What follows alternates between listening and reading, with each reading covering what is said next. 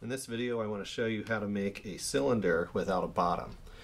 Then we'll turn that into a form, we'll shape it, and we'll be able to take it off the wheel and distort its form to make an asymmetrical pot.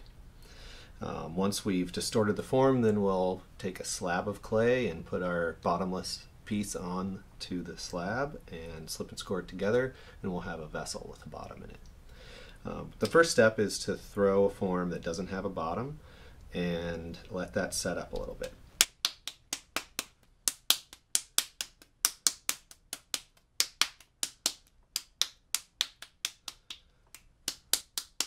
I have about 2.5 pounds of clay here, and I'm going to center it and open it up just like a normal cylinder, except while I'm opening, I'm going to go all the way to the wheel head here.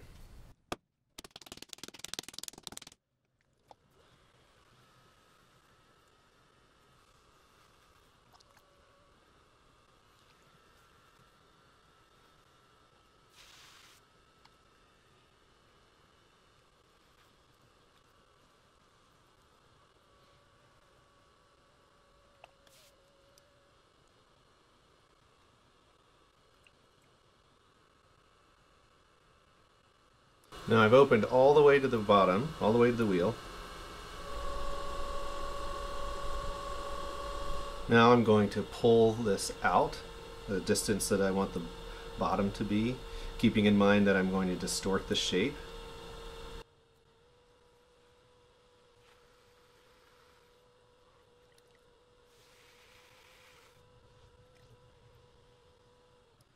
So I'm going to use my right angle wooden rib to give me a nice sharp edge in there, because once I take this off of the bat, when it's finished, I'm going to need to clean up the very bottom of it a little bit, and the more I can get that clay thickness down at the bottom, the less I'll have to clean up.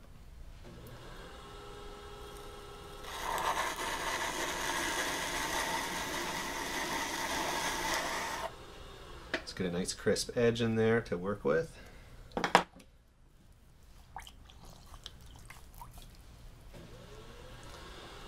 Now I'll pull up the walls.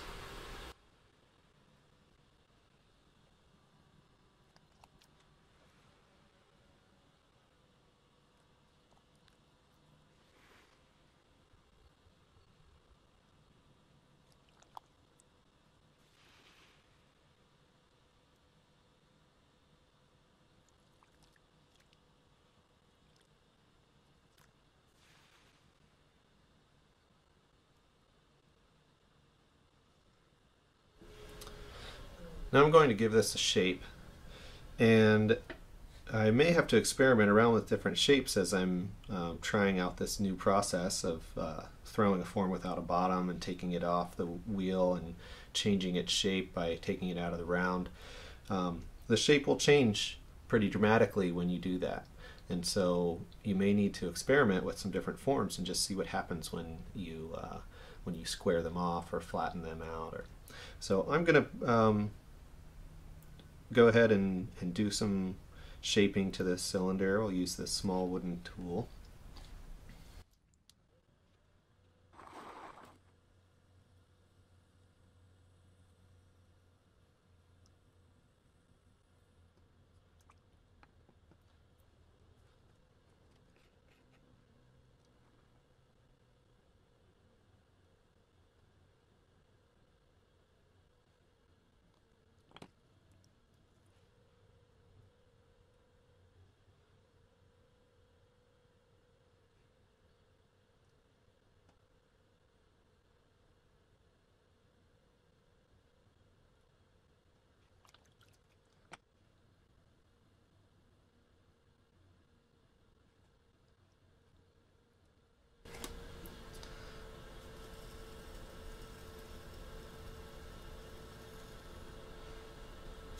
Once I have a shape that I'm satisfied with, I'm going to use my wooden knife to trim off the excess clay at the very bottom.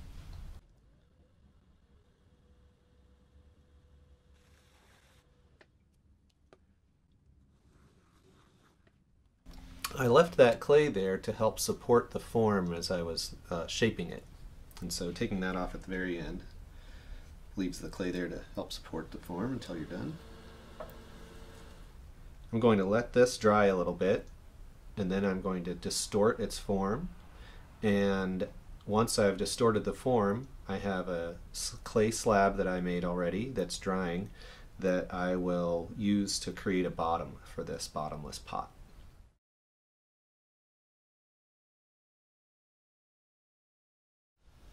Okay, so I have my bottomless vessel and I have my slab of clay. They're about the same moisture content. I'd say they're at soft leather hard. I'll be able to squish and change the shape of this piece without it cracking, but it should be able to hold itself up because it's dried just enough. So what I want to do is I want to cut it off the bat.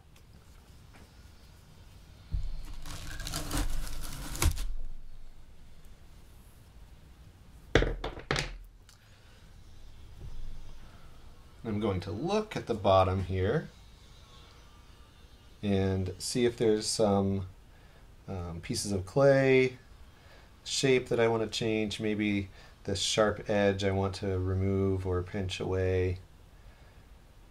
So that'll become the inside or interior of my vessel, and I may not be able to reach down in there to clean that up very well.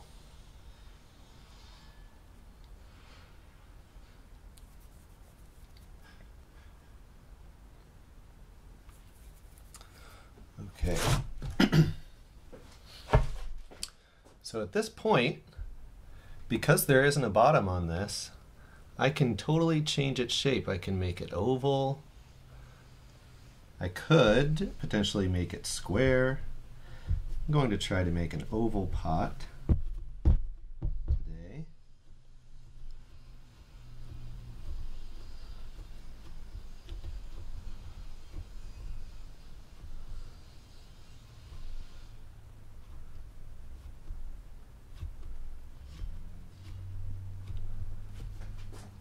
So you can see this shape has changed pretty dramatically, and it's not symmetrical any longer. I could distort the bottom like this.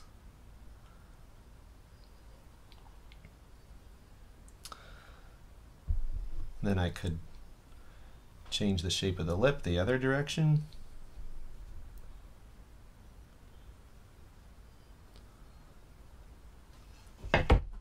I could come in and use a paddle to create some flat spaces.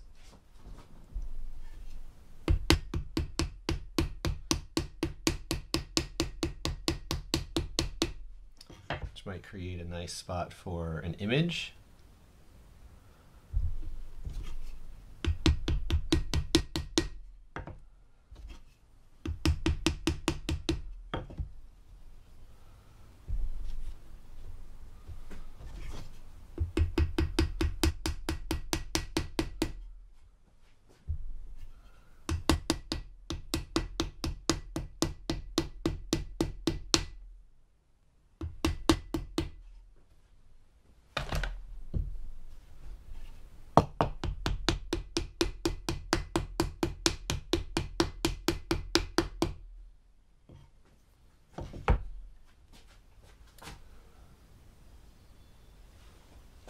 I think that looks interesting.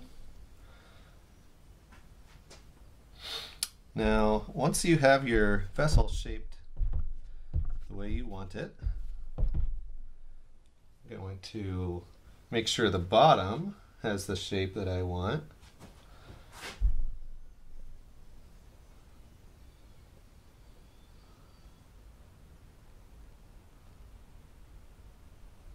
Then I'll come over to my slab and I'll set the piece down on the slab. And what I want to do is I just want to lightly trace around the very bottom of the piece. Use a wooden tool, just lightly tracing.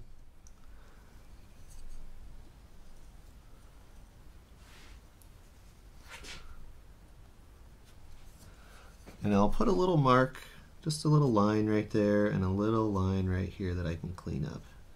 That'll be my registration mark. So when I take this off and I'm slipping and scoring the bottom of this and this, when I go to put them back together, I'll know how to line up the piece. So we'll lightly lift this off, set this off to the side. Now I can see the bottom of this has a certain thickness, so what I'll do is I will slip and score a ring on the inside of the line that I drew here, and I'll slip and score this edge as well.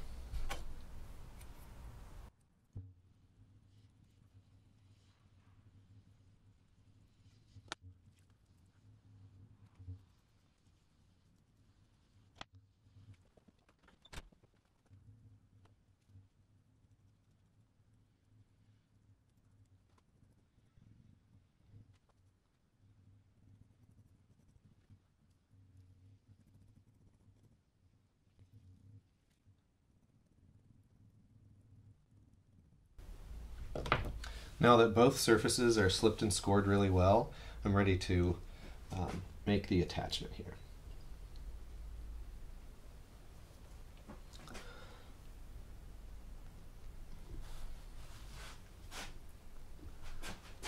Line up my registration marks here, and I just want to apply downward pressure and a little bit of a wiggle.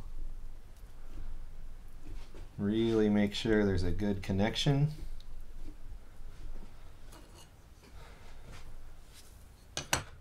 And I like to use a wooden tool of some sort and get inside there and compress that seam from the interior.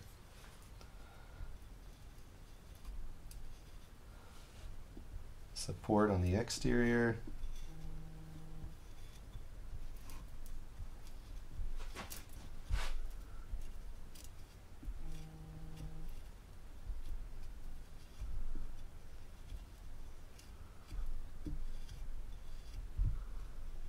Trying to smooth out the inside and compress the seam at the same time.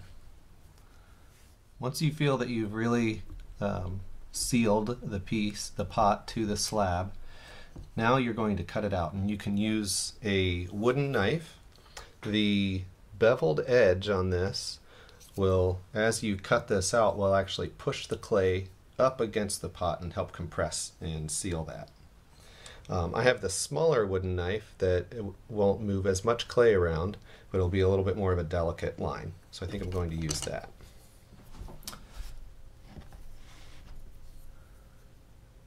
I'm going to cut just slightly away, not right up against that, but just away a little bit so there's some clay that will be pushed up against.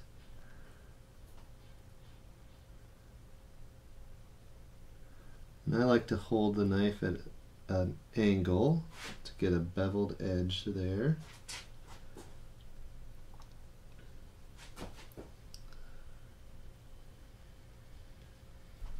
And this, of course, is something that you can clean up.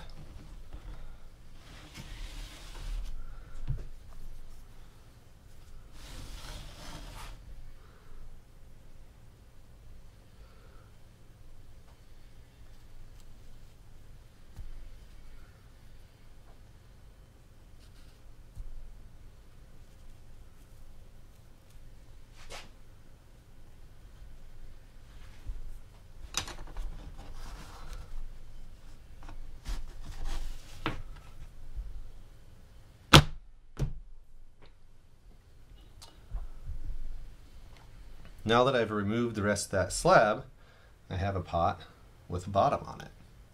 Now I just need to clean up this bottom a little bit, and then I'll be ready to move on to the next steps.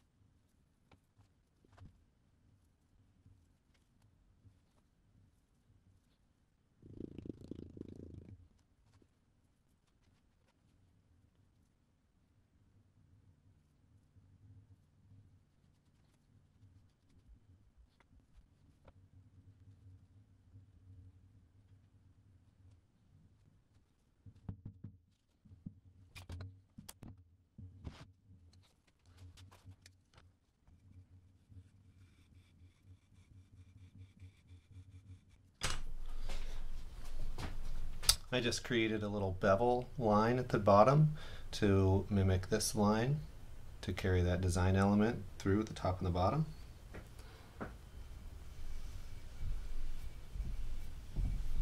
Just soften up that sharp edge.